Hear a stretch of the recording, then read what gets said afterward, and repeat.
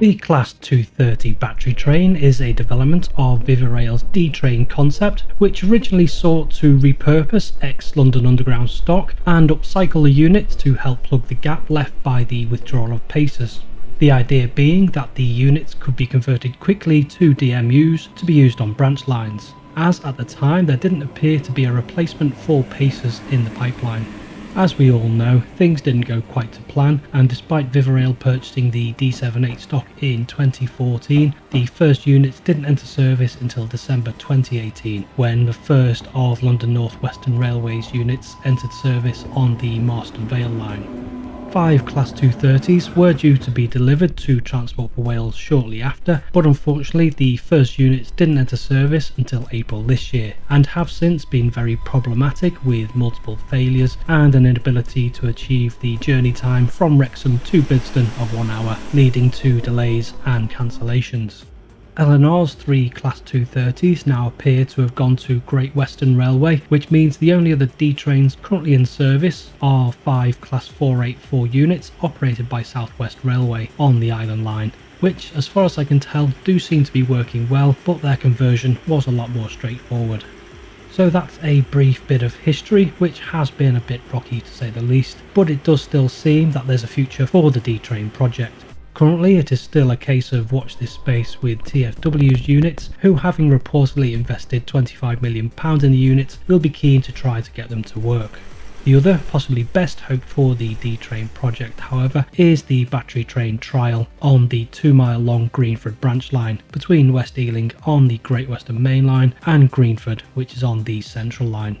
In order to keep the project alive, Great Western Railway has had to purchase the intellectual property rights for the fast charging system that Vivarail had patented before the company collapsed. GWR has also purchased 67 D78 stock vehicles and has taken on some of the technicians who worked for Vivarail. For the trial, 230-001 has been fitted with a unique fast charging system and 6 84 kWh battery rafts, which, according to GWR, could provide enough charge for 9 return trips over the Greenford branch. I actually rode 230-001 at Rail Live in 2017, when at the time it was the prototype for the DMU conversion, but it's good to see that it has a new lease of life. The rapid charging system consists of 2 conductor rails placed between the running rails, which draw power from a static battery, which can recharge the batteries on the unit in less than 10 minutes. The static battery is used as it can be trickle charged from the grid and then when needed provide a large amount of current to the train that a standard third rail system would not be able to deliver.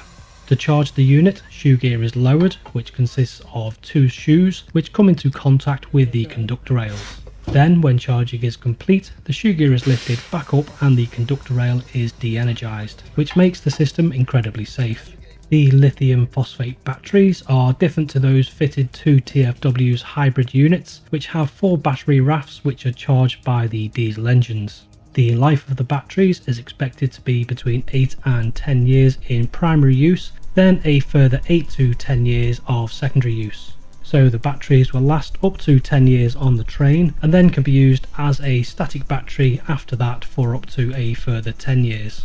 If successful, the system, which has an efficiency of 68%, could repay the embedded carbon of 250 tonnes in just 1 year, versus using diesel traction, which only has an efficiency of 27%. The unit will be maintained at GWR's Reading depot, where the ex-Vivarail technicians will be based, with the trip from Reading to West Ealing requiring around half of the battery charge. GWR aim to commence testing imminently and hope to have the unit in passenger service by the beginning of 2024. But before that can happen, Network Rail must first install the rapid charging system at West Ealing, which should be completed by the end of this year.